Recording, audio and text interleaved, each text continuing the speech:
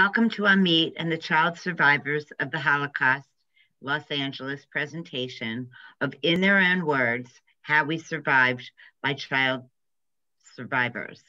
This special event commemorates Yom HaShoah, and I thank you for joining us.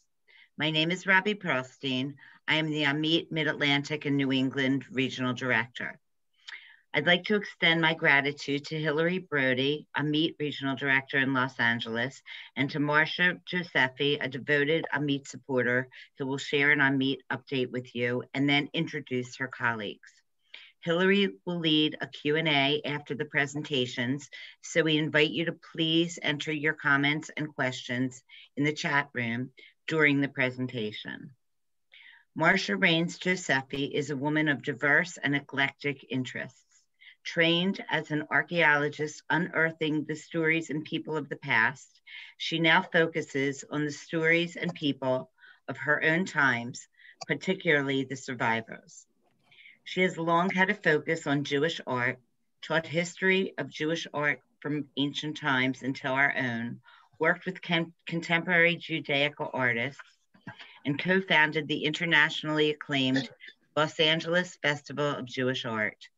Among her museum exhibits were Magic and Superstition in the Jewish Tradition, My Brother's Keeper, and Memory and Meaning, the Holocaust Through the Eyes of the Artist. Happy to present Marcia. Yom HaShoah will take place this year on April 8th. In Israel, the sirens blast throughout the land and traffic and people stop for a moment of commemoration. Today, I welcome all of you to a different, but I hope meaningful commemoration on behalf of the Child Holocaust Survivors Los Angeles and Amit. As you know, Yom HaShoah is a day to honor the memory of those murdered during the Holocaust, many of whose names, date, and place of death are not even known. Some of you may wonder how this shidduch happened between child survivors in California and Amit, a national organization with a strong focus on children and innovative educational excellence in schools and institutions throughout Israel. We discovered a strong connection to child survivors from Amit's very founding by Bessie Gottesfeld in 1925.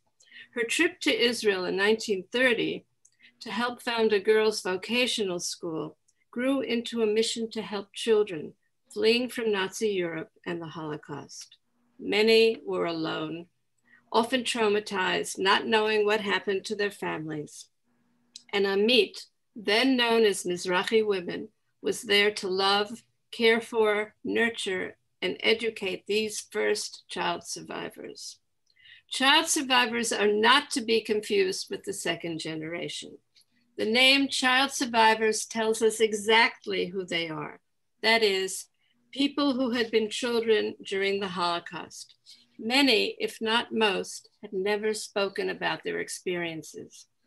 When I became director curator of what was then called the Martyrs Memorial and Museum of the Holocaust, we began to ask child survivors to heal their silence and speak to teachers, students, and other museum visitors. Some of the older survivor speakers said to me, "Why are you asking them? They have no stories, no memory. They were too young." But think back, dear audience, as you listen today, what you can remember from when you were 3 or 5 or 6. Many of us do have at least some memories. And the speakers today and the other 49 authors who were only children had memories. They do remember, and they can tell stories, even if just in fragments. True, memory can be elusive. Sometimes that memory, especially for the very youngest, even those who were babies born after the war began, have memories. Some more sensory than intellectual, a sound, a smell, a taste, but the memory existed, as did the effects of trauma. It was there, deep down inside them, repressed, but waiting. It was a need waiting to be allowed to be expressed. Help came in 1983 when Dr. Floribel Kinsler, Zichrono Livracha, and Dr. Sarah Moskowitz saw that need. Under their guidance, the Child Survivors of the Holocaust Los Angeles was formed. It became a haven for dialogue and support. It became a family for many who had no other family. Members celebrate holidays and special events, happy and sad, together, as families do. The book, How We Survived, 52 Personal Stories by Child Survivors of the Holocaust, grew out of the nurturing environment of the group. Each story is written in the author's own voice and is unique in time, place, and gender. Each of the 52 stories provides us with insight into a child's experiences with hate, prejudice, pure evil, personal fortitude, and resistance. They are stories about individuals who helped them, and most of all, about courage. The courage of these 3 speakers and the other 49 authors.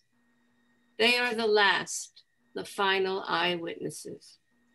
Today and always, we honor them and their memories. Those of us who hear and read the stories now become the witnesses, keeper of the legacy. The lessons they teach us are still relevant today, unfortunately, as we continue to learn about the rise of anti-Semitism and hate crimes against the other. The other, that is someone, something perceived different from us. As Jews, we know well about the experiences of being the other. So let us now listen to Dana, Anne, and Henry, 3 individuals who survived experiences in 3 different countries without a normal childhood, but who are determined to face the painful task of remembering in order to help others understand how the cruel, rampant hatred that destroyed their families and shattered their childhood must not be permitted to flourish again. Dana Shapiro Schwartz was born in Lvov, Poland in 1935. When the war began, she was 4 years old. She and her mother survived ghetto and hiding. Anne Bondi Signett was born in Rome, Italy in 1928. In 1943, she and her family went into hiding in the mountain village of Alvido. Her entire family survived. Henry Slucki was born in Paris, France in 1934, and is living proof that the US did bring at least some children to safety in America. He will provide insights into our own day through his story. Our final speakers, representing the 3rd generation, our future, are 2 incredible college students, Trevor and Matthew Goodman, whose mother, Dina, is the daughter of Marie Kaufman, former president of the group and managing editor of the book. And we'll leave time for Q&A afterwards. And I give you Dana Schwartz. So one day, they came to our house. Very distinguished, important looking. They look around and they like our home very much. They nod and smile, and I feel very flattered and proud. I am 4 or 5. You can each take 1 valise and leave the rest, they say. Be out in a half an hour, they say. I'm incredulous. They can't do that. It's our house, I cry indignantly when they leave. But they can and they do. Mother is strangely resigned.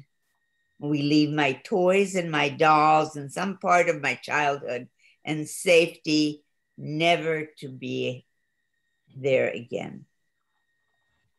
Dad takes us to another part of town. It's called the ghetto, and it's ugly and scary and strange. We get 2 rooms and a kitchen. I spend much time at the stove. There's nothing to cook but water. It's warmer there. We now live in the same small space with my grandmother, my uncle, Moshe, and the senator's wife. She's my dad's best friend's mother. He and his brother have escaped to Portugal. Her husband had died, and Dad is looking after her. The senator's wife puts on airs. My mother smiles at her, the habit of boiling water and pretending it's tea. And she calls, tea is on when it's boiled. It's not tea at all, but it's water. We respond gravely and pretend. We sit and drink with style and grace. Her world is intact again. Dad winks at me behind her back, and I delight in the joke. My uncle, the chemistry and physics teacher, is a bachelor. He's not teaching now, of course, but he teaches me how to read and write a bit. We're very hungry. Time passes. Water boils. I stare at the gas flame and I look at the sky when we're out of the hole. There are 3 spots on the building I live in. People are very uncomfortable, those spots. The Germans play a cruel game. They grab Jewish toddlers by their ankles and they splatter their brains on the first swing, like baseball. My mother holds me close. I am quiet. The world is hard to understand. One day my dad comes home and pulls out a bread from beneath his overcoat. It's big and round and I'm very hungry. He cuts it ceremoniously and I am anxious for each crumb. It has a pungent smell and it's gritty, lots of sand or earth or dirt mixed in, but it's delicious. I know my daddy can do anything. Dad heard that the action is coming. It's a roundup of Jews. They herd the Jews like cattle. No one knows where. No one ever returns. With every meeting of friends, there are many names whispered, the Friedmans, the Goldsteins, and so on. It means that they have disappeared. But now the action is coming. Where do we hide? Can we outsmart them? Can we survive it? They seem to come one at a time like a storm. Dad finds a place. It's under the apartment house. There's a space under the foundation where you reach it by crawling behind and under the 3 stairs of the whole courtyard. There are still some non-Jews living in the building. There's no hurry for them to move out. Only when they find an apartment formerly occupied by Jews that is to their liking did they go. They would be delighted to see where the Jews are hiding. If they inform the Germans, they may get special consideration or even a better apartment, who knows? So we must crawl into our new space under the building at night when no one is looking. They would be delighted to see where we are, but they can't see us now. The problem is that my grandma and the senator's wife are just too old to crawl down there. And there's not even enough headroom to sit up. My father talks to some neighbors.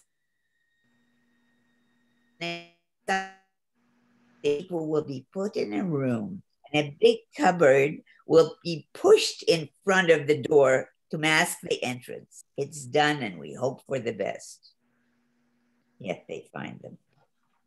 We crawl under the house. We are squashed like sardines. There's a woman next to me. She has a baby at her breast and the baby seems too weak to suck much. 2 toddlers who stare at her wordlessly, an older boy whom I call David, although I never know his name. Children never make a sound. We all lay there afraid that we will get discovered, listening for the sound of boots and terrified when we hear them yelling, "Juden raus!" They do not discover us on their repeated searches. Several days pass We pass the bottle for urine around. People politely turn their heads. We have bottles which we replenish with water on our nightly stretch trips to the courtyard at 3 a.m. We stand there and stretch, and I look up into the beautiful night sky, more vivid than I have ever seen it before. I speak to God a lot, but he seems too far away. The lady I was lying next to gets more and more perturbed. Has no food for her children, and they're fading. Her son David starts to ask his mother to let him go and search for some food. She will not hear of it. We ourselves have only a few sugar cubes for the three of us. They have nothing more. He keeps insisting. His mother has a very worried look. He tells her that he'll be quick. To believe him, that he will be good and fast. He talks about the feeling of responsibility since his father had been taken away. He must be about 11 or 12, maybe 13. She looks at the toddlers and then at him and back again. Finally, she nods. It's a real Sophie's choice. David kisses the children. And his mother kisses his mother and sneaks out to find food. Morning comes. I lie next to her and I look into her eyes, and they're filled with horror. They change as time passes. More time passes. The boy does not come back. He never comes back. I see it in the mother's eyes. My father is fed up with the actions in the ghetto, he says, and with people disappearing. I know what he means because I miss my grandma and my uncle and everybody. And also people I knew well before and so many others. I hear the conversations about who is missing now. Cole, my father's friend, the one I don't like because I think he has a crush on my mother. Well, Cole apparently knows how to get fake papers. He asks, my mother keeps begging him to get us out somehow. And Cole is the one that helps us buy Christian papers. It's an enormous undertaking, and with great luck, we are able to arrange it. And we escape. Of course, my father can't go with us because he's circumcised. My dad explains that I have to change my name and asks me what I might want it to be. He lets me keep my first name since it's not Jewish at all, but the name of a Polish queen of old. I'm named after my parental grandfather, David. So my first name, Danusha, is just fine. They add to it Marcia, which is Maria, which is a very good Christian name. And now the last name has to be considered. I mean, Shapiro would never do. So they sit there and contemplate, what will the last name be? Finally, one of my parents says, Pig. We'll put the name Pig in the name, and then the farmers will never guess that we're Jewish because all the farmers knew that Jews were kosher and pig was the main thing. And they wouldn't believe that anybody with a name like that could possibly be Jewish. So our Christian name becomes, how to tell you in English, something like Baconovsky. Baconovsky. And we laugh. It's the best, the one of two actual times when I laughed in the ghetto. And so I became Danusha Baconovsky. And we were able to escape the ghetto.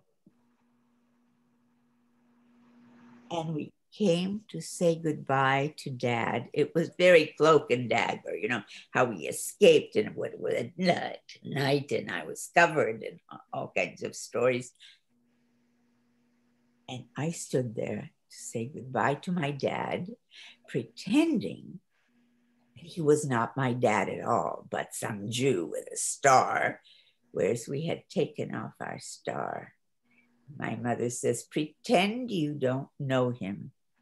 Don't look at him, don't smile at him, don't hug him, don't say anything, because the guard is looking at us.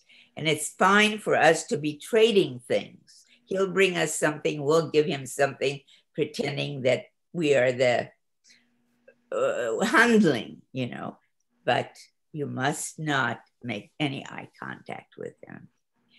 And I remember that I had to keep my arms down towards my knees. And I was not to look at him. And I knew in my heart of hearts that I may never, ever see him again. And I remember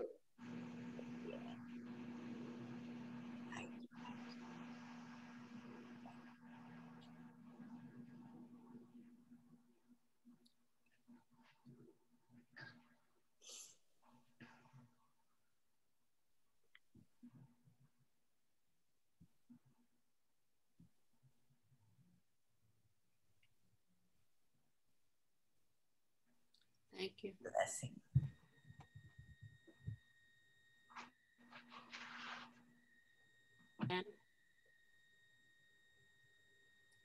I was born Anna Bondi in Rome, Italy on September 5th, 1928. My father was a successful businessman. I had two brothers and a sister. My oldest brother, Amedeo, was a resident physician in a hospital in Rome. And my other brother, Enzo, was working with my dad. My sister, Clara, was a school teacher. And that's me. This picture was taken when I was 3 years old. These are two cousins of ours. That picture was taken at Anzio, where we had a beach house. Jewish people in Italy before the Holocaust had a very peaceful life. Mussolini was a dictator, but a benevolent dictator. And Jewish people held high positions, high-level positions in commerce, in the professions, in banking, even in government and the military. And it was very peaceful and a happy life. I had a very happy childhood. In 1938, they passed the racial laws, totally opposite to the life that we had been used to. Jewish people in high positions were demoted and even fired. Jewish students could no longer go to public school. I was going to a Jewish day school, so it didn't affect me, but it certainly did others. Hitler had asked Mussolini several times to give him his Jews, Italian Jews. At first, Mussolini had refused, saying that Italian Jews were just as Italian non-Jews. But then in 1939, the war broke out. And Hitler invaded Czechoslovakia and Poland and conquered them, went back to Mussolini and said, you know, I'm going to conquer all of Europe. And I'll give you peace if you give me your Jews. Well, this offer was too alluring to ignore. Mussolini had always had delusions of grandeur, always wanted an empire. And this was going to be his empire. And so he relented. In 1943, the Allies made a landing in southern Italy at Salerno, which is near Naples. They were racing towards Rome. And my dad estimated that it would probably take him 2 weeks to get to Rome. My brother, not the doctor, the other one, Enzo, he went south, crossed the front lines, and joined the Allies. And it was not easy because he was being shot at from both sides, but he made it. By this time, Italians had just about had enough of Mussolini and deposed him. Later, they even lynched him. With Mussolini gone, my dad figured the Nazis would soon be taking over. So on October 15, 1943, he had my mom pack for the three of us enough for 2 weeks. Why 2 weeks? Because he figured that's when the Allies would be in Rome. And it was just the three of us because Amedeo was at the hospital. Enzo had gone south. My sister was married to a captain in the Italian army whose family had olive orchards in the mountains. And that's where they were. And as a matter of fact, it was my brother-in-law who was instrumental in getting a Christian family in a nearby village to agree to hide the three of us. And that's where we went. When we left Rome, we went there. So my father had been right. On October 16th, the very next day, Nazis were in Rome rounding up Jews. 2 of them, we learned later, sat in front of our house in shift, taking turns day and night, waiting for us to come home. Well, they waited a long time because we weren't coming home. Amedeo couldn't go home because of them. So he took the night shift at the hospital so he'd have a roof over his head during curfew. Until the administrator told him that he had to leave because every day Nazis were coming looking for doctors with Jewish last name. And we had a very Jewish last name. So what could he do? He hopped the freight train. There were no passenger trains running. Hopped the freight train, and then even by ox cart, he made it to the village where we were, and he joined us there. And but nearby, there was a mountain called Monte Cassino near our village. And on top of Monte Cassino was a monastery where the Germans had stockpiled arms and ammunition, which caused the Allies to come to a dead stop. They were stopped dead in their track. So our 2 weeks turned into 10 months. It was a long time. And at the end of the 10 months, the Allies did break through, finally. I had made friends with some of the village girls there. And one day, one of these girls came to me and said, my brother was there. Well, at first I thought she meant Amedeo because he'd been there for some time, but no, she meant Enzo. And we hugged and we hugged. And when we finished hugging, we talked about how to break the news to my mom. She was crying herself to sleep every single night. I could hear her. She didn't know whether her son was dead or alive, if he would ever come back, if she'd ever see him again. So we were afraid that this would give her a heart attack and that the news had to be broken to her very gently. So I did.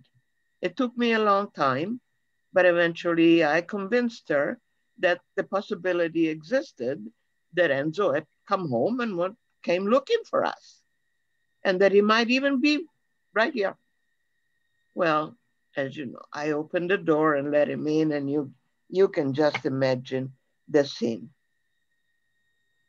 After some time, both of my brothers returned to Rome and got things ready for our return, which we did. In August of 1944, we went back to Rome, and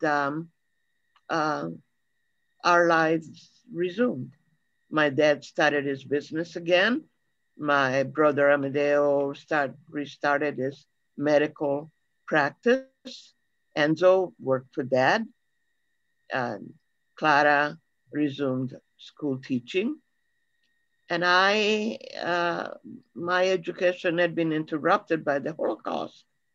So I completed my education by private tutor, which fortunately my father could afford.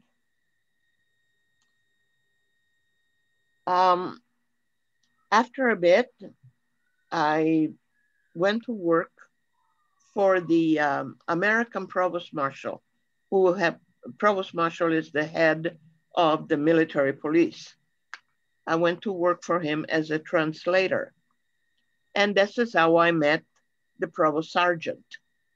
His name was Robert Signett. We were married 18 months later. And 11 days after that, we were married on a fateful date, October 15th, 1947. 11 days later, we sailed for America. Well, I must tell you the culture shock was there, but thankfully it was diminished by the fact that I spoke English fluently.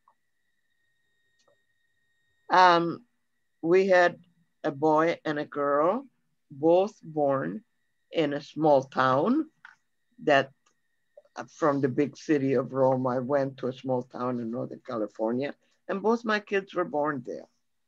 But on a vacation, we came to the San Fernando Valley, and I told my husband, go find a job because this is where I want to live and die.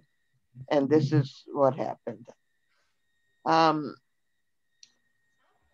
You may wonder how the Holocaust affected me. My joyous childhood, surrounded by happy, loving people, was not reality. I was shielded by much of the ugliness by my parents. And until the Holocaust. I learned that there are some decent people, like the ones who had sheltered us, but that there is also a great deal of evil. Evil that pervades the whole world. Anti-Semitism has never really been abated. On the contrary, it's on the rise. And the Holocaust intensified the hatred that those who nurtured it had, and reawakened where it was dormant. When, upon our return to Rome, I learned that many of our relatives had been taken to concentration camps and murdered, I was assailed by a feeling of guilt because I survived when so many of them had died. Why them and not me? People told me I shouldn't feel guilty, that God had a purpose in mind when he spared me. And that purpose revealed itself when I became the legal guardian of my two great grandsons. These are my two great grandsons. And this picture was taken when my niece and her husband from Rome came to visit. And this is my niece, her husband took the picture. And there's the rest of my family, my husband, my son, and his wife. And I raised those two boys in my 70s, mind you, but I gave them what they could not have had with their mother, who divorced their father, who was my grandson. I gave them good, nourishing food instead of junk food that they were eating. I gave them a good education, both regular and Jewish. They were both bar mitzvah. And they went to New Community Jewish High School. And today, they both own their own businesses. And the younger one told me last week that he and his wife are opening a new store, another store, because he already has one. People pat me on the back to tell me that I did such a good job. Well, maybe I did. I'm certainly very proud of them. My family and I were among the luckiest survivors. And we were among the luckiest survivors of the most infamous period in Jewish and world history. Others who survived had spent months and years in the hands of monsters who epitomized man's inhumanity to man. 6 million Jews died in their hands. And so we say, never again. Thank you for listening. Thank you, Anne. Henry?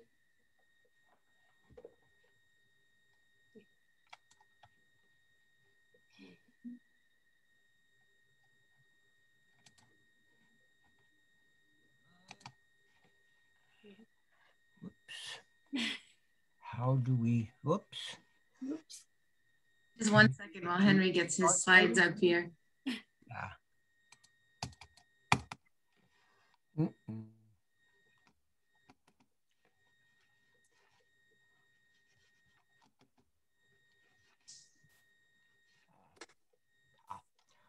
I dedicate my presentation to all the innocent millions who perished during the Holocaust, victims of fascism, and to our courageous rescuers, known and unknown, who saved us from sure death.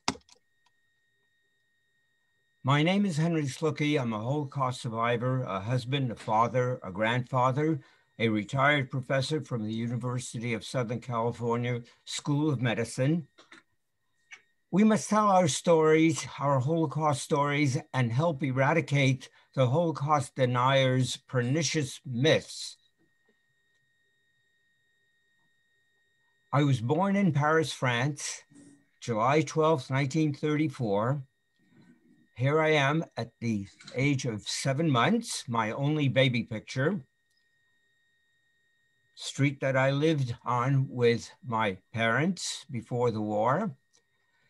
As a premature anti-fascist, my father volunteered in 1939 in the French Foreign Legion to fight against the invading German army. And we take a last-minute picture. I was very sad that he was leaving us, but I was reassured that it would be only for a very short time. This, I think, set the tone for my life, the optimism of my parents in reassuring me. France was divided into occupied and unoccupied areas, and my father was demobilized from the unoccupied zone in southern France, and my mother and I escaped Paris by train to join him in Montauban on June 28, 1943. And there it is in southwestern France, not far from the Spanish border. Beautiful town with a river running through it. This is the house that we rented, the one with the white door. Oops.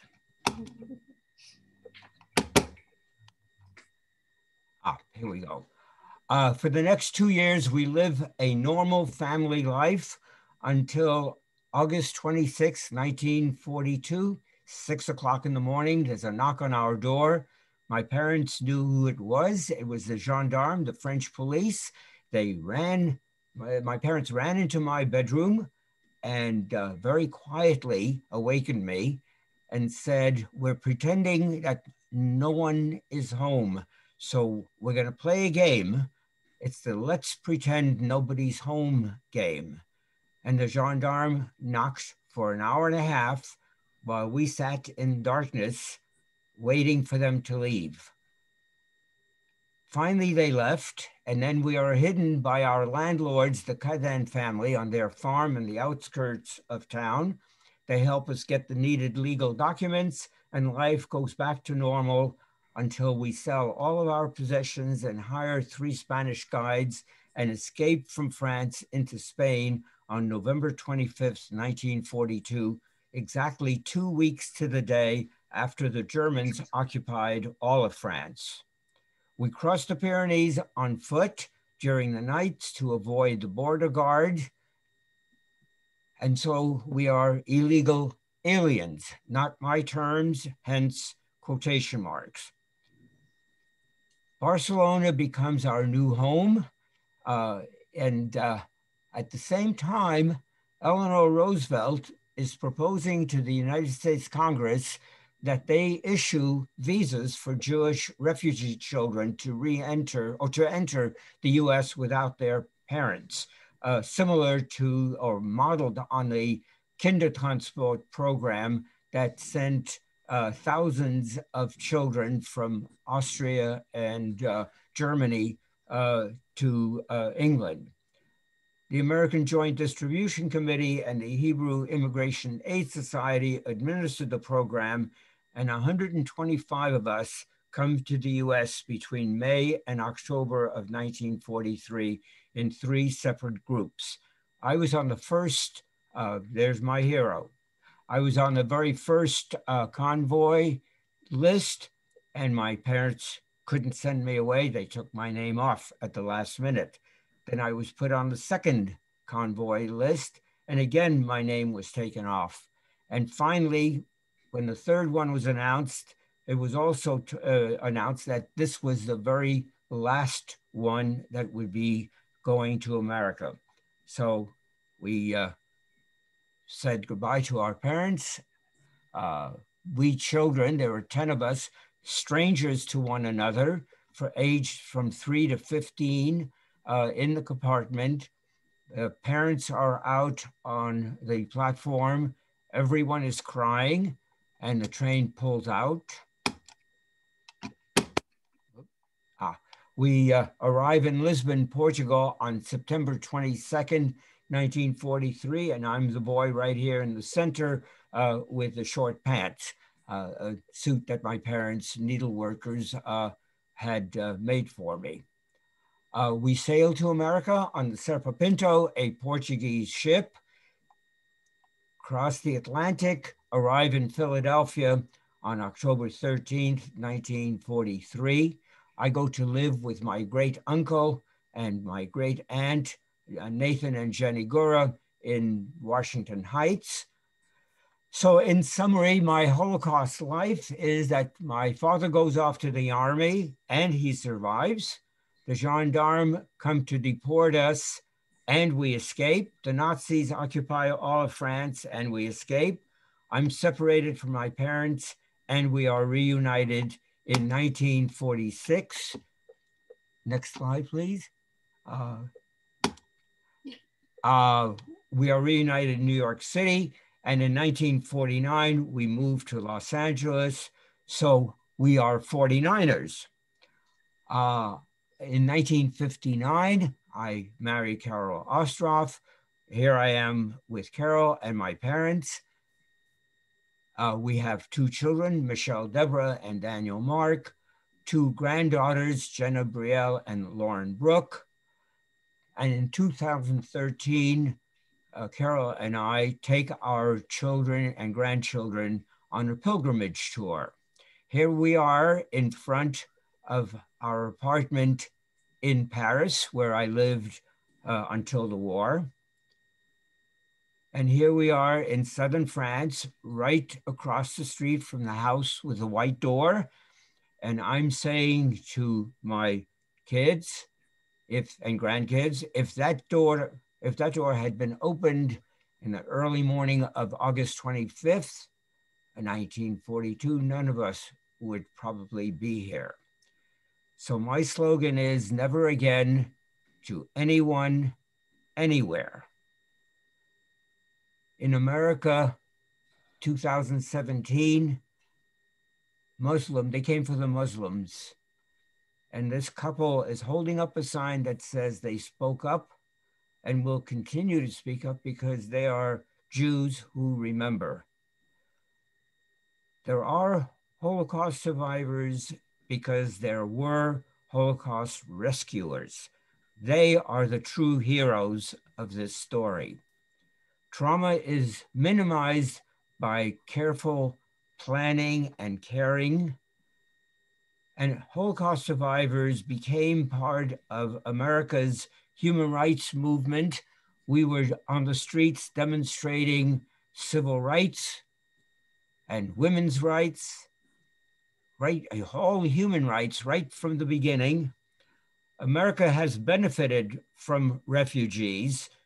Refugees must be seen as a benefit to America, and refugees must be part of America. In conclusion, and with deep gratitude, I repeat that it is thanks to the rescuers who risked their own security and their lives by refusing to be perpetrators, collaborators, or just idle bystanders that I, a Holocaust survivor, am here today to tell my story. We did so in our book, and Pastor Niemoller reminded us that first they came for the communists, then they came for the Jews, then they came for the trade unionists, and they came for the Catholics, and no one spoke up.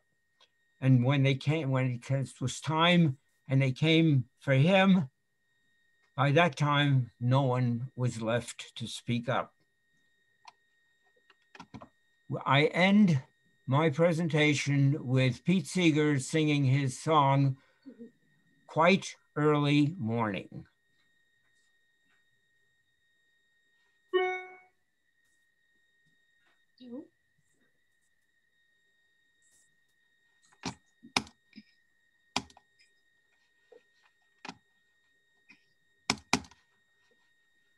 Oh, here we go.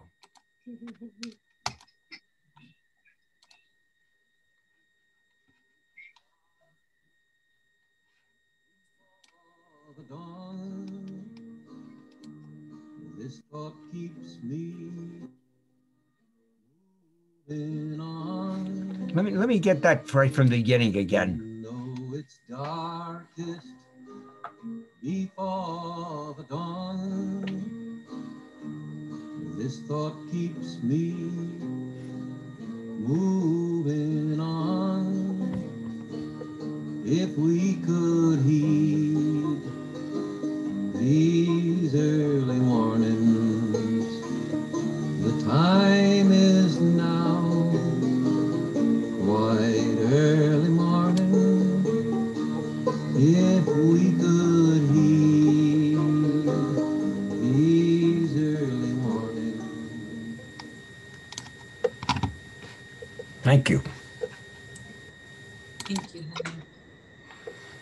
Trevor and Matthew, the next generation. Hello, everyone.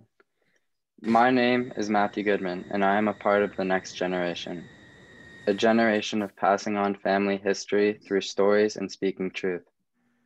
Whether those truths are good or bad, they should be told and given the light that they deserve. Some stories may be more visceral and harder to hear than others, but their differences do not mean that they shouldn't be told.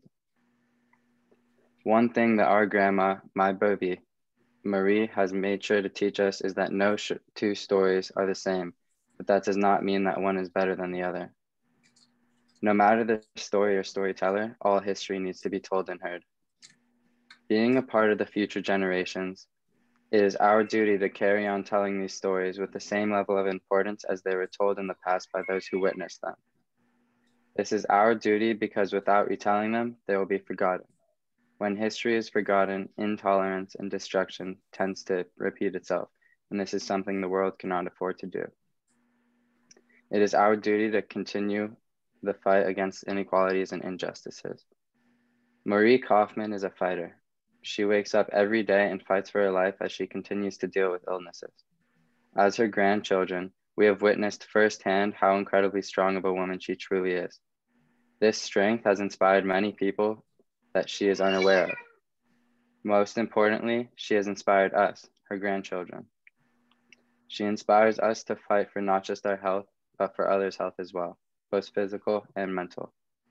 A fight for others is a fight for justice. When one community or person struggles, we need to stand up and help.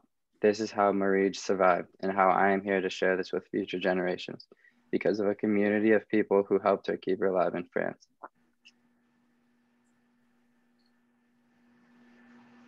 Hi, everybody. My name is Trevor Goodman, and I had the honor of growing up 2 blocks away from my beautiful grandmother. I'm super fortunate to have grown up with a survivor. My Bubby's story is another unique story that everybody needs to hear. While it sure is unique, across the board, there's a common theme we hear amongst many survivor stories. That common theme is a selfless act and a sacrifice. An open-handed Christian family took my Bubby in, hid her, and kept her safe during the Holocaust. Because of this family's selfless act of kindness, I am here today. English writer Aldous Huxley once said that men do not learn very much from the lessons of history is the most important lessons of all history. There's great importance in passing along stories, attending events like these, and reflecting on the past. We can use history in our favor to help us navigate the present time and learn from history's calamities. If history teaches us anything, it helps us make well-reasoned decisions when it comes to voting for our future. History teaches us how to resist. This time period right now is so important because we still have some living survivors, like we've seen tonight, to tell these stories. But that time is finite, and we must ask our questions now and write down these stories. Once all the survivors are no longer here to tell their stories, it's our job to keep these memories alive. As a representative of the next generation, I promise to keep these memories alive and continue the conversation.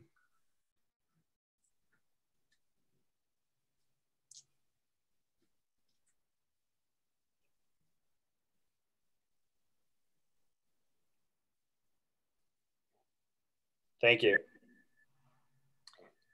Thank you. Thank you so much. Thank you all for your shares. They're really so beautiful and meaningful, and it's such an honor for us to be able to do this program with you and to share with our community these really important stories. As we work with children, that we can be continuing to bring this wisdom and this important history forward. It's a blessing for us, and thank you. I want to invite everybody now, anybody that has a question for the Q&A, we would really love to ask. So as they come in, we can start with Henry. Somebody is asking you, how were your parents able to reach Cuba? Hold on, let me unmute you here. That was a story unto itself. My aunt and uncle in 1936 left France and emigrated to Mexico. When they got there, they arranged for visas for my parents and me. When my parents in April of 1944, after I had left Barcelona, wanted to or applied for exit visas from Spain, Franco turned them down because in 1936, at the Spanish Civil War, only 2 countries in the world were sided with the democratically elected government of Spain. One was the Soviet Union, and the other was Mexico. All the other countries basically took a hands-off policy. So the first thing that Franco did, one of the first things he did in taking power, was to break off relations with those 2 countries. So when my parents asked to go to Mexico, they were turned down because that country just didn't exist as far as Franco was concerned. In steps the HAYAS and the Joint Distribution Committee with a strategy of triangulation. That is, they say, okay, we will ask Cuba for a transit visa for you to go there and out, in and out, which was okay with Cuba. Spain was okay with giving my parents an exit visa to go to Cuba. And Mexico, they already had their visas. And that's the way they got out of Spain. They took a ship in late April of 44 to go to the Western Hemisphere, hoping to go to Mexico. When they got to Cuba, they discovered that the visas from 1936 had expired. And so they were stuck in Havana, but at least it was on this side of the ocean. And that's why at that point they got stranded there. And 1946 is when we finally got them up into the United States. Thank you for your question. Thank you, Henry. After the program, after tomorrow, everyone should know we're going to be sending out a recording of this. Please feel encouraged to share it with anybody that you think will listen. We really want to be spreading this information. I'm going to share a final song here, and let's get this up.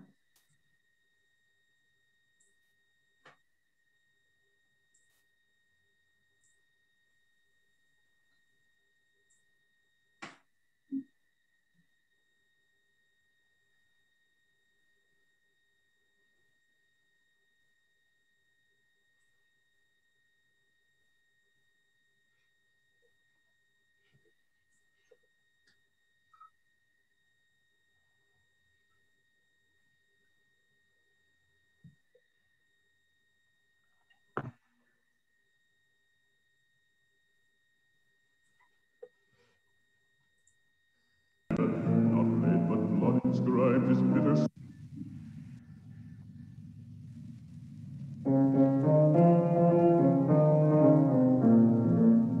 Never say that you have reached the very end, when then skies a bitter future may portend. For sure the hour for which we end will yet arrive, and our marching steps will thunder we survive. For sure the hour for which we end will yet arrive, and our marching steps with thunder we survive.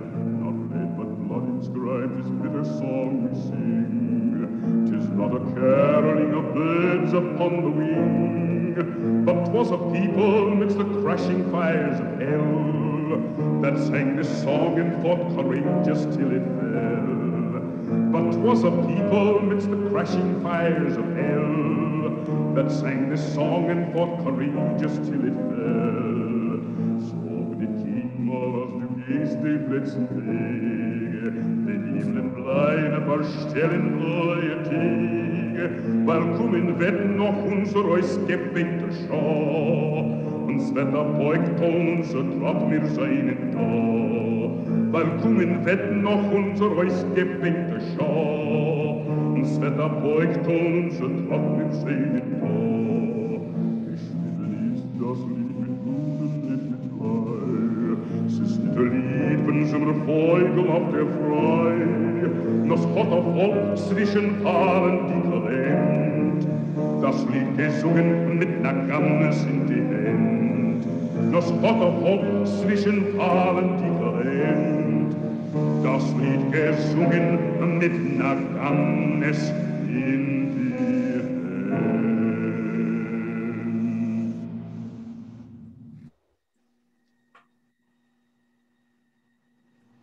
Imagine that they marched to their death singing this song.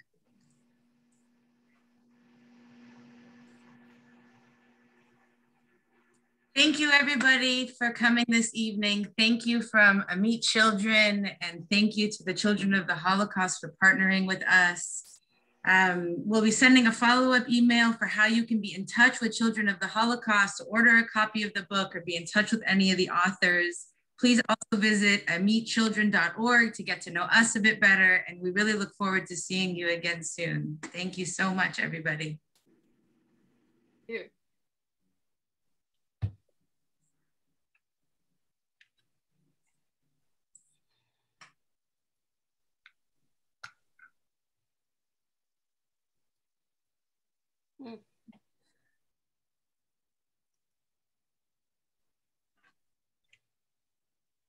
Here's Marie.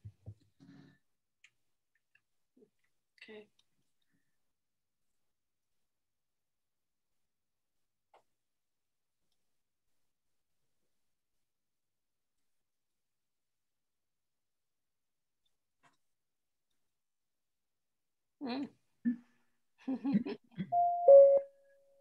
Hi, Marie. Hi. Where'd she go? Oh, there she is. Hi. Hi, Roger and Monica. Oh, hi. Hey, Roger and Monica. Hi. Hey, Ken. Hi, Ken. So glad to see your It's faces. good to see you. Yeah. Oh, thank you for being there. Marie. You've been there. And my last name is Goodman, so maybe I'm related. Yeah. Good to see you. Say something. And thank you for being there and for always being there in my life, actually. We're brothers and sisters in a way. Indeed. Yes, thank you both for being such good friends. Some of us call ourselves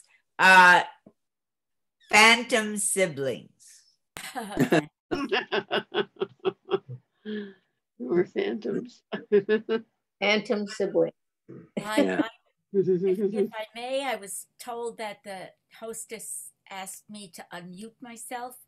I myself am a child of survivors living in a suburb of Philadelphia with my own stories. My parents survived by hiding. I was born after the war in a DP camp.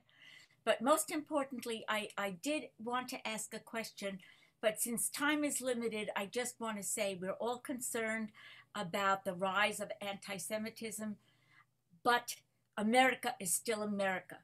I just came back from New York, where my daughter lives with her family on the Upper West Side, if anybody is familiar with that. And the prayers for Passover, their synagogue met on a hill in Central Park, and the men were wearing talitot and kippot, and nobody was afraid, and you sang loudly, and nobody was disparaging. And I just want to add a little bit of hope that America is still America, and that I hope we maintain our Jewish heritage as well as the sorrows that were embedded in our history. Thank you very, very much. Thank you for sharing. And Marie, are you still there? Yes, I am. I am. We are survivors, my twin sister and I, from Shanghai. Oh, wow. Here we are in Shanghai, China. And you can't really see that, I guess. Here. Oh, there we go. Yeah. With our friend Sonia, who was also born there as we were. And 69 years later, we met up. We found each other on the internet. Same picture. And got together, and we replicated the picture. In German. This was a wonderful program. Yeah, thank you. Thank you so much. Thank you. Thank you, guys. It was wonderful. Thank you, Dina. The stories. And thank you, Dina, my darling daughter who coordinates these things. And thank you, Marcia Josephy, for taking this project on so beautifully. And look at what you brought tonight. It's all your fault, Marie. It's all my fault. It's all your fault, right? But you like doing it. And I like you, and you did a fantastic and I think job. you were among the first who spoke for me.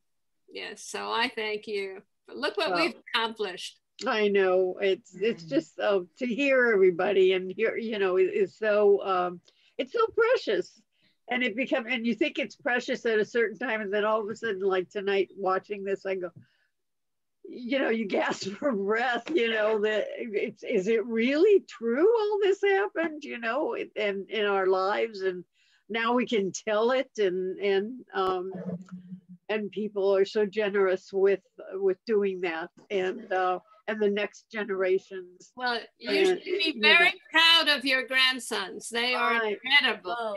Incredible. Thank you, Dina. Thank you, Marie, really. You're so welcome. You know, thank you, Matthew. Thank you, Trevor. And I've got 2 grandchildren in New York who I know are watching this, and I send my love to them. But because of because of my rescuers, I have these grandchildren, and so they are taking it on too. They're, you know, it's a generation that you didn't think was going to keep going. Taking the story further, and look at what you've done. Thank you so much. Thank you so much. So great to see you, Marie. I was just gonna say thanks to Ken, because he sat up till way past midnight every night till we got that book together. Yeah. And make it real and make it accurate. So I hope I didn't forget anybody, because I just, everybody that worked, and John Gordon, who's no longer with us. I do want to remember John, who was president of our organization, who was more than president. I couldn't have done a thing without John. I took everything out with John first, because I could trust what he would, you know, what he would do, how he would do it. And he did so much for us. He would have been thrilled to see this. And I hope his children and Henny watching. Henny was on the program. I mean, Henny signed up. She was here.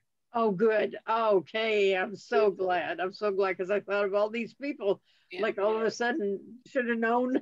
Yeah. So I'm glad Henny was there, because I always feel John's presence in this. So we just have to remember all these wonderful people. Magda's iPad. Hello. Hello. So we thank Amit for I feel so bad that I have to make you do. Yeah, I didn't get that. Thank you, Marcia. Thank you so much. It's such an honor to work together with everybody, and really, really, thank you for putting this together. Thank you, Hillary. You really pulled through. It's been a pleasure to work with you, with all of you. And thank you, Marcia. Thank you, Henry and Dana. Thank you, Matthew and Trevor. You still on? Thank you. If you're not. Thank you so much. It was beautiful. Okay, everybody, have a wonderful evening. Thank you. Bye. Bye-bye. Been a pleasure.